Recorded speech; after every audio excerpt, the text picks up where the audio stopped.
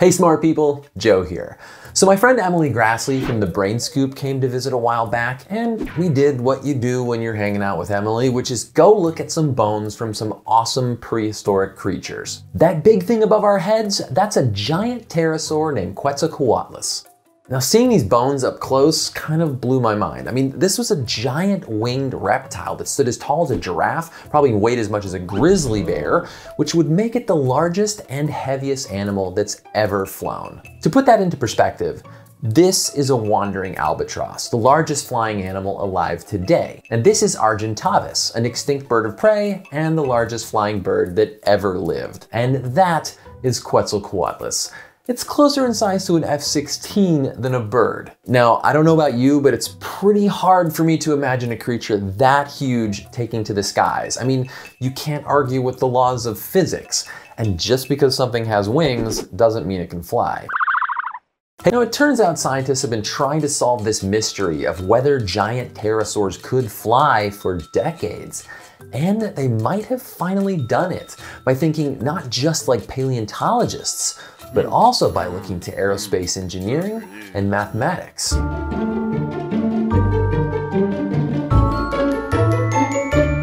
Dr. Michael Habib is one of those scientists, so I called him up to get some answers. I am a paleontologist, what we call biomechanist, which is to say that I study the motion and physics of living and fossil animals. Can you just give us an idea, like what is a pterosaur? Pterosaurs represent an extinct group of flying reptiles. They can be found as small toys marked dinosaurs, which is terribly misleading because they were not in fact dinosaurs. There are such a thing as flying dinosaurs. We call them birds. And there are about 12,000 living species of them. But the last pterosaurs perished at the end of the Cretaceous, along with the last of the non-bird dinosaurs. These guys were by far the earliest flying vertebrates. I mean, the earliest pterosaur fossils go back to about 230 million years ago, and they owned the skies for almost 160 million years. Birds have only existed for about 150 million years, so that's pretty impressive. But pterosaurs are not dinosaurs. I just want to emphasize that again. Not dinosaurs. They're their own thing. The Dinobots have some explaining to do. Where were we? Where the average pterosaur was around, say, 1 to 2 meters wingspans. The smallest one could fit in the palm of your hand. Sounds cute. And which is very cute. And when I'm talking about the largest pterosaurs, I'm talking about a three-way tie between Quetzalcoatlus, so it's the first giant discovered. More recently, discovered one called Hatzegopteryx out of Transylvania.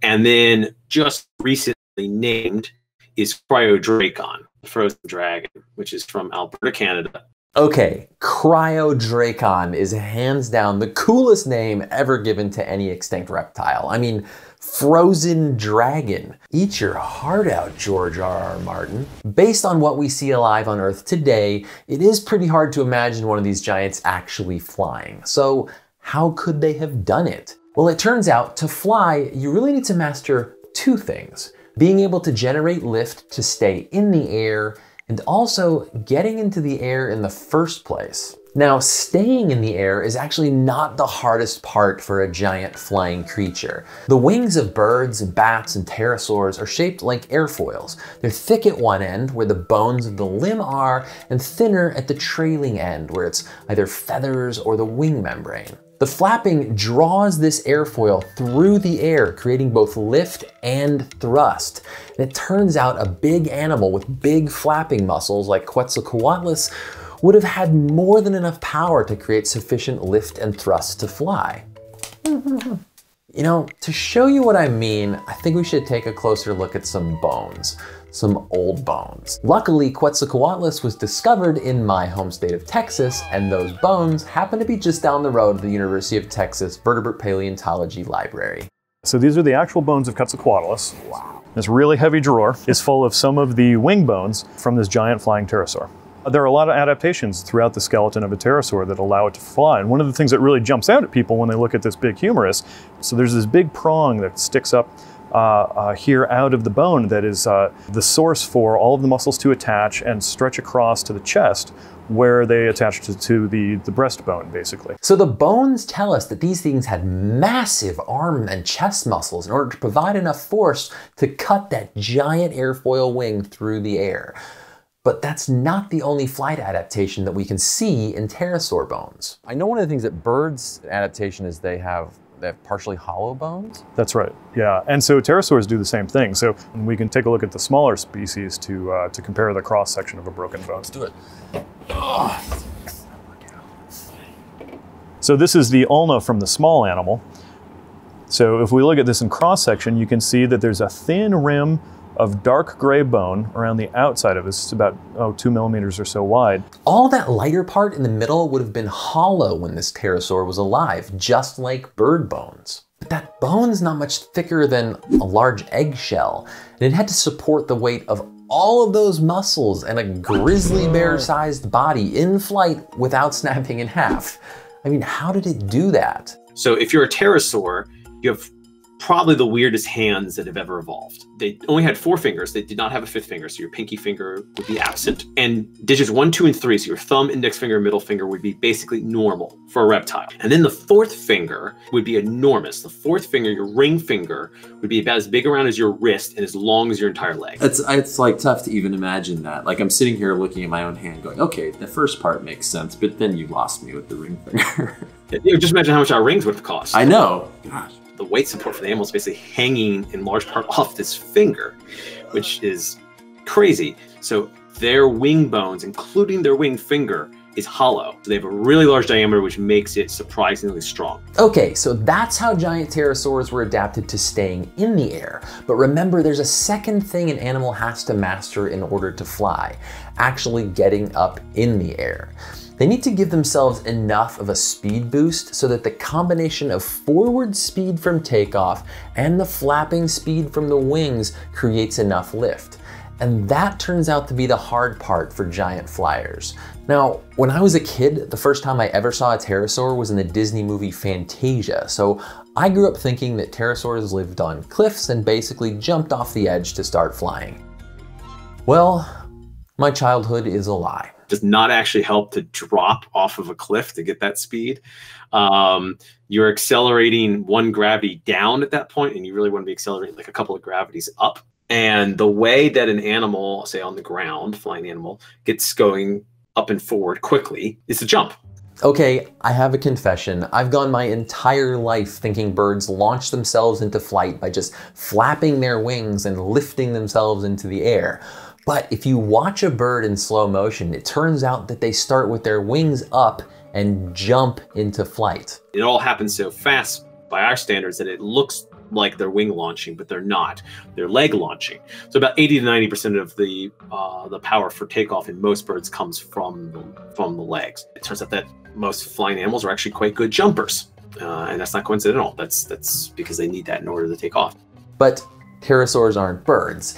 In fact, when it comes to taking off, they have an advantage that birds don't have, and it goes back to those really weird wings. We know that they walked on folded wings, so they're walking on their hands and their feet. And they probably were very good jumpers for their size. A giraffe can't jump very high. It's actually quite heavy. It's got a very big torso. A pterosaur might be that height, but it would be a fraction of the weight, and would actually have more muscle in its limbs. These things should be able to jump a couple of meters. That is more than enough to give them the clearance and speed that they need to get flapping. Unfortunately, we don't know exactly what it would have looked like to see a big giraffe, bear, dragon jump several meters into the sky, but we can get an idea thanks to another flying animal. Bats that take off from the ground walk on their wings, folded wings, and on their feet.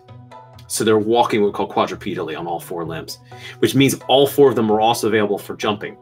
So when they jump, they get a little bit of force off the hind limbs, and then they get most of the force off the forelimbs because the wings are bigger than the legs, of course, they're a flying animal. And they could really take off like a rocket. So birds, they're also, tetrapods. They've also got 4 limbs, but they basically said like 2 of you are only going to be used for this one special thing. And it sounds like pterosaurs were like, we're going to combo our arms. We're going to get like 2 good things out of these, both leaping and flying. But yeah, they're taking the combo approach, which ends up giving you a lot more room for getting big. because birds end up getting stuck. You've got one motor that's specialized for, okay, you're going to be used for swimming and running and jumping and taking off. And the other one is, okay, once we get up, then you're going to take over and do the flapping and keep us up. And this is the key thing that has kept birds from getting to be giraffe size. If you make your flapping muscles bigger, then that's more payload you have to push up with your launching muscles. So then they have to be bigger. But if you make the launching muscles bigger, then that's more payload you have to carry in the air with your flapping muscles. So at some point, you're either too heavy to launch or too heavy to keep in the air.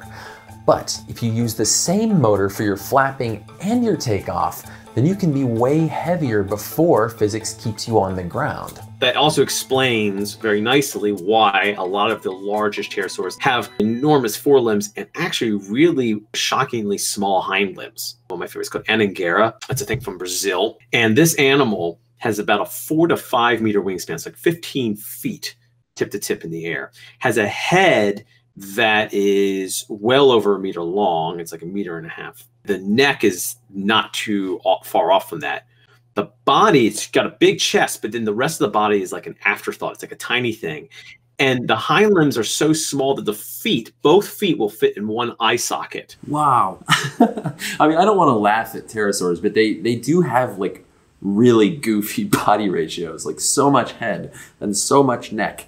And like the farther you go back, you're right. It's just like somebody ran out of energy and sort of like, I'll finish this later.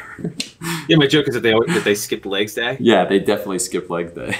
So that's how we think the largest flying animal ever took to the skies.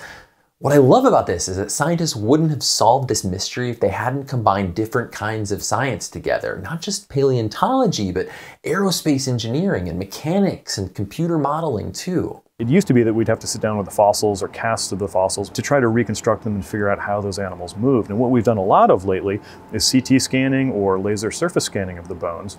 And we can study those quantitatively, making computer models to try to reconstruct and test the different ways that these animals might have moved around in their lifetime. So you build that pterosaur inside of a computer, Yeah, put it in a wind tunnel, throw it off a cliff, that's right, yeah. put it in an attack dive, all kinds of cool stuff. Yeah, we've had people who work on designing gliders and other aircraft come in and look at, because when they're trying to find efficiencies and make faster airplanes and more fuel efficient airplanes, looking at the fossil record, this is something that we can apply.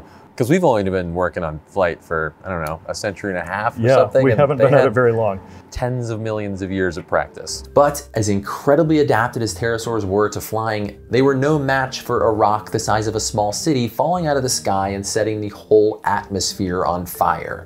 So unlike birds, all that we know of pterosaurs is from their bones. And honestly, after seeing those bones up close, I can't decide if it would be really cool or completely terrifying to have pterosaurs around today. I think it would depend on which ones, right? I think I would be perfectly happy seeing a little fits in the palm of my hand sized pterosaur perched on my porch, but you know, that be like, oh, there's a Quetzalcoatlus circling. I'm sorry, we can't go outside today, you know, because it might eat the kids. You know, like that would be. Hey, it's like in Game of Thrones, the dragons were cute when they were babies, but later on they became real problem children. I'm kind of glad we got chickens instead. Stay curious. One more thing, guys. Emily and I collaborated on a video for the Brain Scoop while she was here in town, where we took a little bit of a different look at that giant flying reptile. Follow me on over to the Brain Scoop. It's awesome. And Emily has a really special announcement. Hey, Emily. Hi, Joe. Thank you for coming to visit. That was a lot of fun. We learned a lot of cool stuff about old flying reptiles. Yeah, amazing things. It's been a few months. What have you been up to? I've been working on a television series for PBS, actually. What? Yeah. You're making a TV show? It's called Prehistoric Road Trip. It's a 2 billion year journey through Earth's history. I'm heading off on an epic road trip. We could be standing on top of a T-Rex right now and we'd have no idea. Join me, and together we'll turn back the pages of Earth's past to reveal the amazing wonders beneath our feet. Oh, whoa! This is how science happens! It's cool! Okay, I want to watch this really bad because, I want to watch anything that you make, but especially when you're talking about dinosaurs and old extinct stuff. So where can I watch it? So Prehistoric Road Trip will be available on PBS stations around the country starting June 17th for 3 consecutive Wednesdays. It's also available on pbs.org and wttw.com/prehistoric road trip. And you can also stream it from Amazon, but it's free through public TV. I'm really excited. Check out the link down in the description, everybody. This is going to be awesome. See you later, Emily. Okay. Bye. Thank you to everyone who supports the show on Patreon. We really couldn't do this without you. We love bringing you videos like this, and if you'd like to support the show, check out the link down in the description. We've got a lot of great perks, and I might just post directions on how to make these origami pterosaurs over there. So thanks, and we'll see you next time.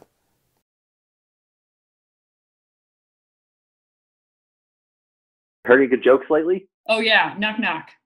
Who's there? Detective. Detective who? I'm the one asking the questions around here. That joke after my own heart.